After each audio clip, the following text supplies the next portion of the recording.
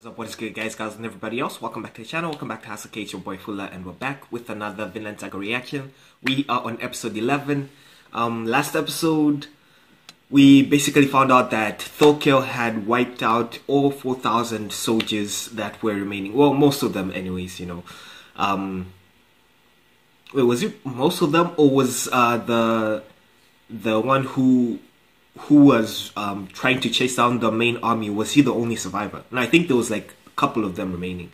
Yeah, there was a couple of them remaining, and yeah, so they sent one of the messengers to go to the main army, which had left to go up north, to go back home, right?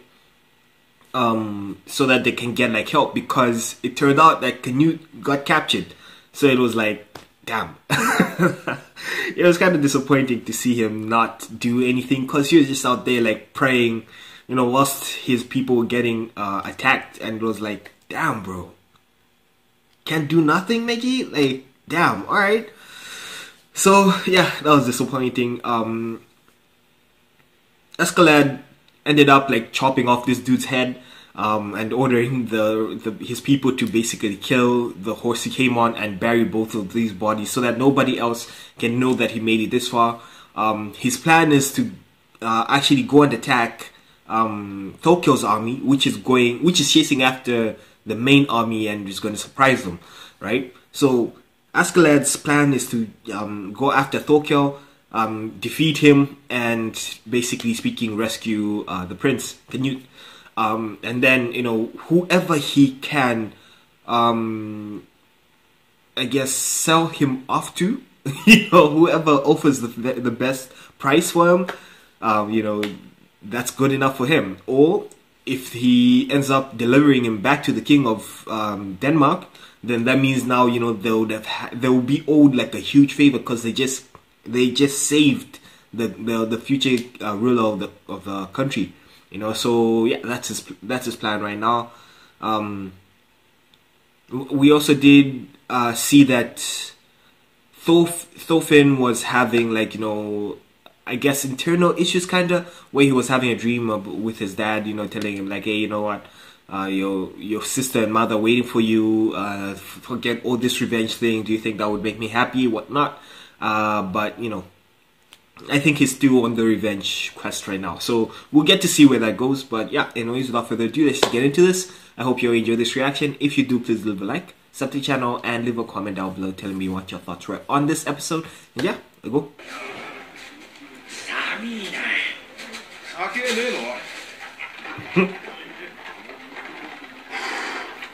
This dude's out here just relaxing on the... Wow, bro. I mean, I guess he's the leader, bro.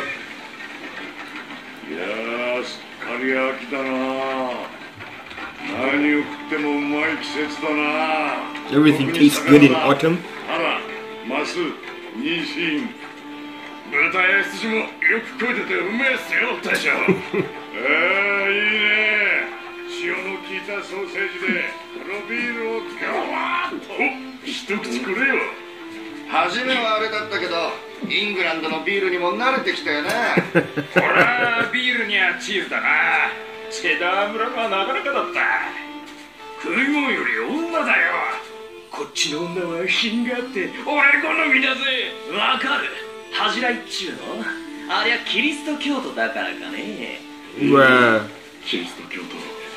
Wow.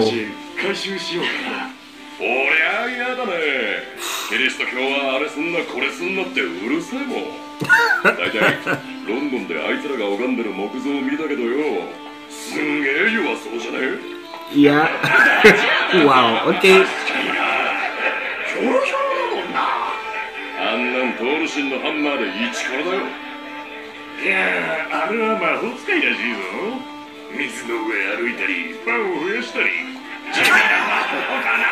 I mean, when they put it like that, like, damn, bro.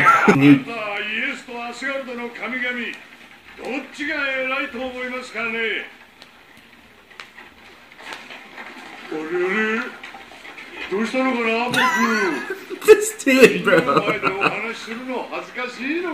We actually have not heard this dude talk yet. I mean, what can you do, bro? You're a prisoner.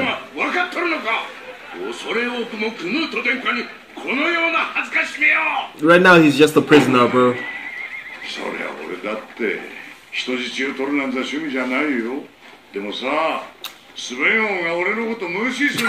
My kid's like, but my kid's ignoring me, bro. What you expect me to do?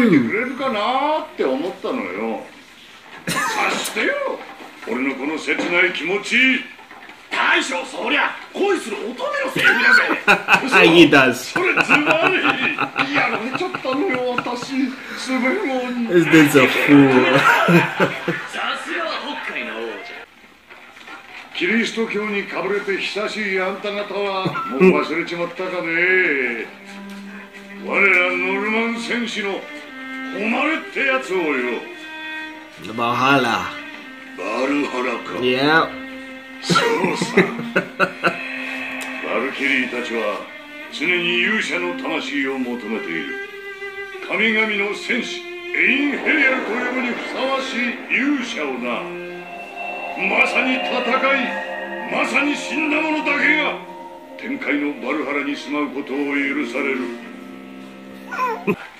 哀れなやつよ。That's a dope shot right there. 子供だ、トルケル。何も知らぬ。宮廷のことも、スベン王のことも、我が君、クヌート王子のことも。なんだそりゃ、意味深な。Like you done lost it.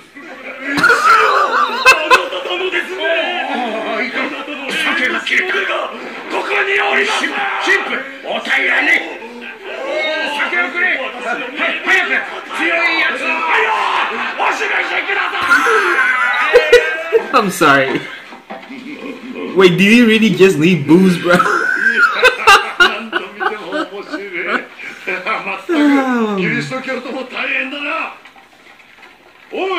Wow. Wow.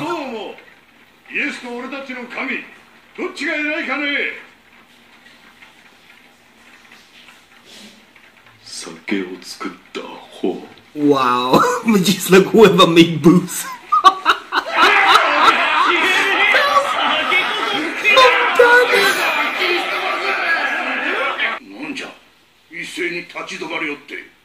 Yo, it's so cool that the whole army just knew what's up, bro.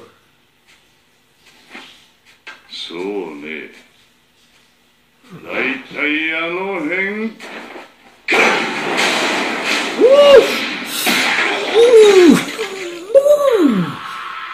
God damn! Yo, that ambush did not go anywhere.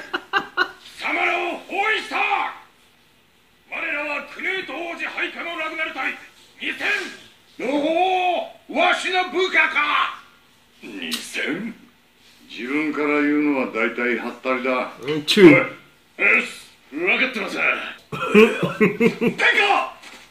Bro.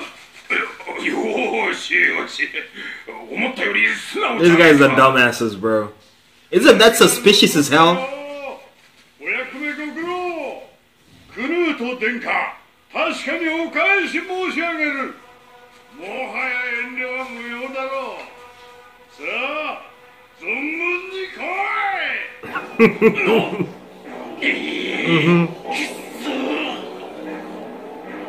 Calling your bluff.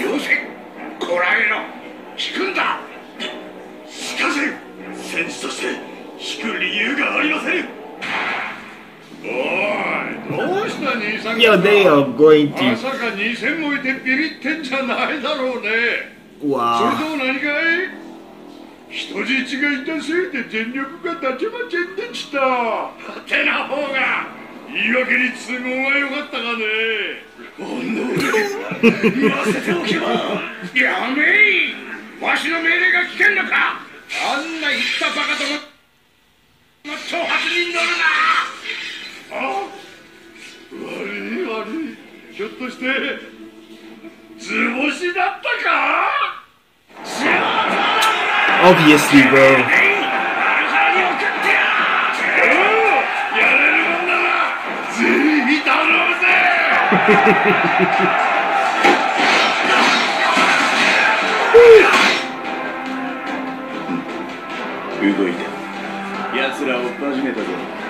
Oh, these, okay.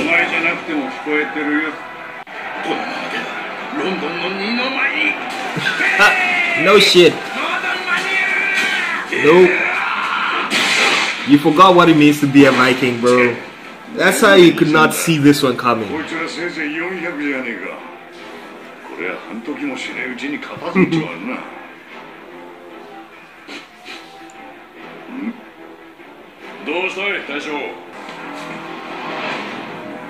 They're burning down the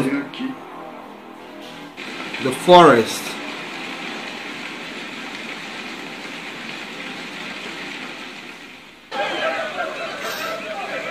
That's a lot of smoke. God damn.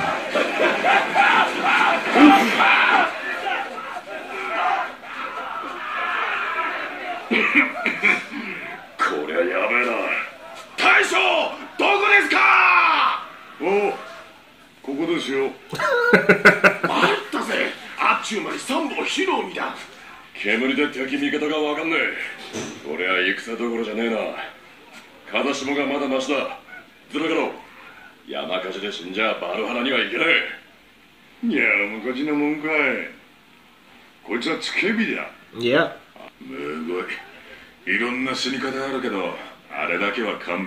Yeah, that's a pretty fucked up way to go. Painful and boring? I don't think it's boring, bro. It's definitely not boring and it's definitely painful for sure.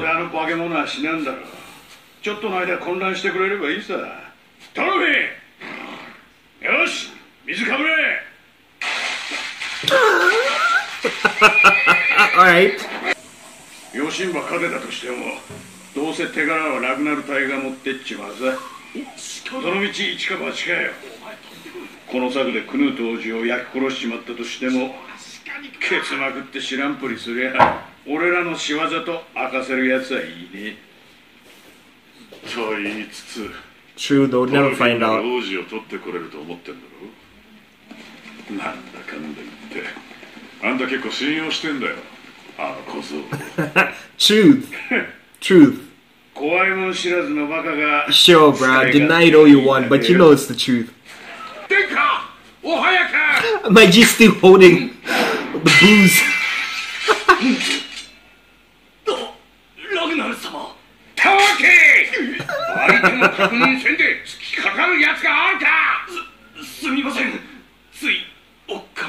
Yeah, no shit.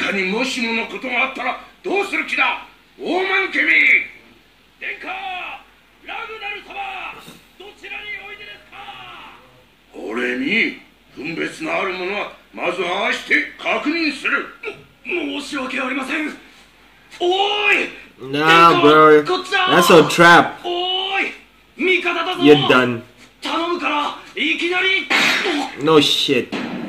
No shit, bro. Dumbasses.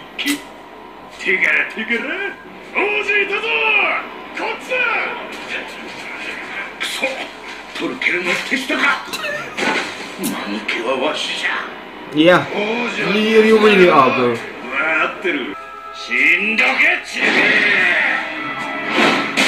Woo.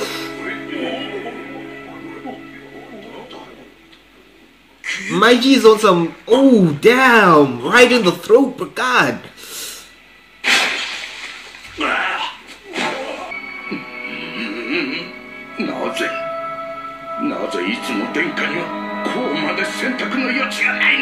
Never get to choose what, bro.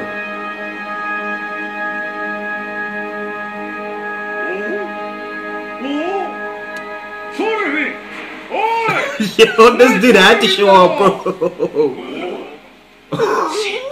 He's like, damn, I could have taken all these motherfuckers out, but this nigga right here, but this dude right here.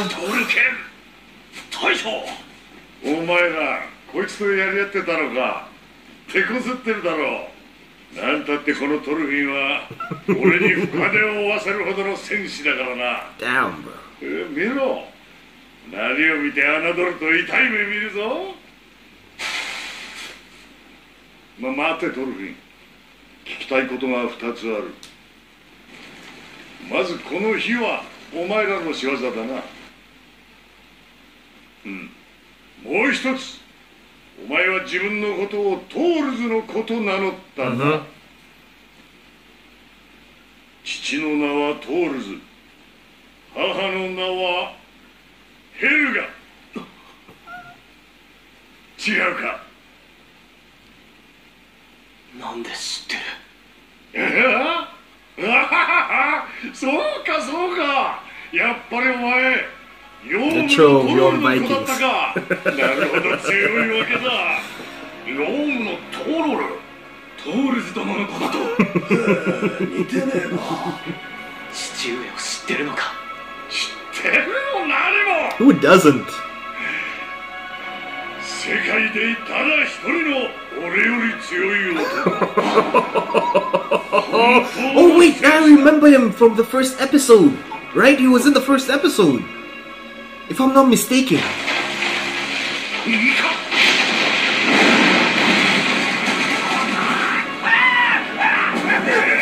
Yo, that's fucked up. 昔話をする時間はなさそうだな、トルフィン。王子はひとまずくれてやる。 Alright, そうぜ。 alright, どう bro. せ向かう先は同じスベヨの本陣だ。俺の追撃を逃げ切ればお前たちの勝ちだ。 Yo, I like where this is going. I like where this is going, bro. やれやれ、トルケルの大将はどこだ？大将！殿下！ラグダル様！え？さあ、トルケルの手下だな。Oh shit! That's sad. おっせえな、トロフィー。さすがに今回ばかりはあいつの運に頼りすぎたかね。まあいいけどな、俺らに損害はねえし。また来たぞ。死体の片付け急げ。They're collecting the arrows. That's nice. That's a nice little detail to put in there. 撃つな！俺だ！王子を連れてきた！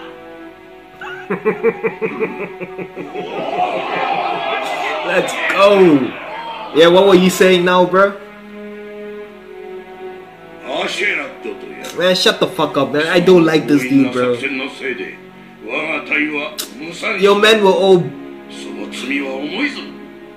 どうせトルケルに全滅させられてたさ。 right. 声でけえや。だが、ここに至っては Man, the priest in the background. 殿下を守りし、きっと軍団本営へお送りせよ。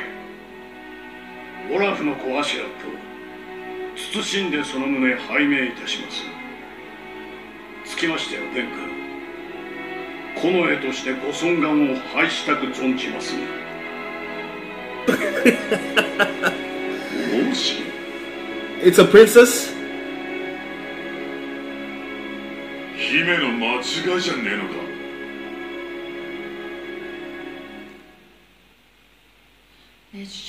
I don't understand what the heck that was. What was that? Okay. Yeah, that was another great episode, honestly speaking. Yo, I really do enjoy like the direction this is going. The whole Thorkel and Thorfinn thing. I really want to see how this will end. Does he have like some stories to tell? I kind of want to know, like, you know, the past or Thor's past, you know, like what these guys think of him, like this Thorkel dude. Like, did they like adventure together? Not adventure together. Did they? Too much isekais. Did they you know, fight together? Because I think, if I am not mistaken, I think I saw him in the first episode. I think he was on one of the boats, but I might be mistaken on that one because it's been a minute and I don't remember exactly. But yeah, so pretty curious to see why he knows the mom and all that, right? Yo, it would be insane if they were related. That would be insane.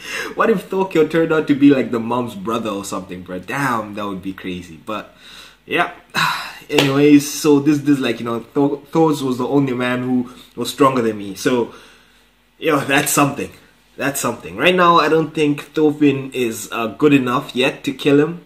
I don't think so. I don't think he's good enough to defeat him. It would be very difficult for him. He did take 2 fingers. So, but this dude's still nasty though. This dude was still nasty, holding like 2 axes, you know, and yet he's missing 2 fingers. Like how, bro? Damn. Respect. So at least now, you know, this dude is safe, I guess. Kinda. I mean, that reveal, I'm not sure what that reveal was. I don't know why they were all so surprised. Is it because he just looks too pretty? I don't know. But yeah, for a minute there I was thinking dude's a girl, but you know, he's not. He's probably like just really, really pretty. That's it.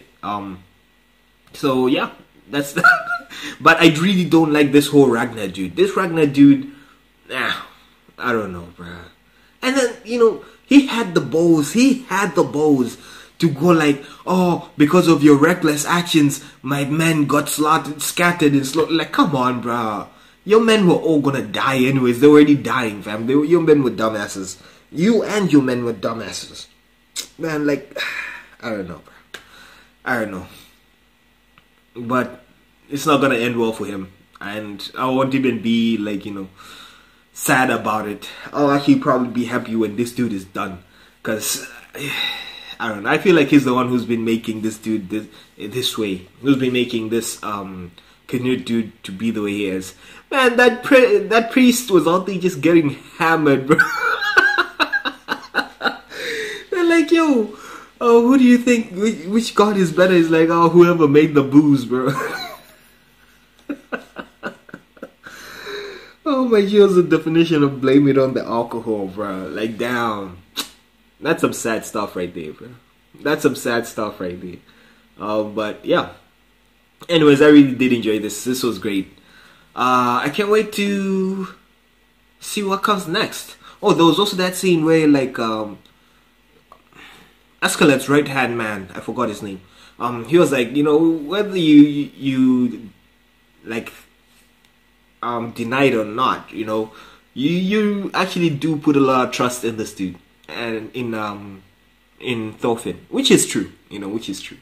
He does trust him quite a lot, actually. But I mean, the dude is capable, you know, he's proven that he's capable multiple times. So yeah, definitely he should be able to trust him, or at least trust in his abilities, you know. So yeah. But anyways, I hope you enjoyed this reaction. If you did, please leave a like, sub to the channel, and leave a comment down below telling me what your thoughts were on this episode. And yeah, later.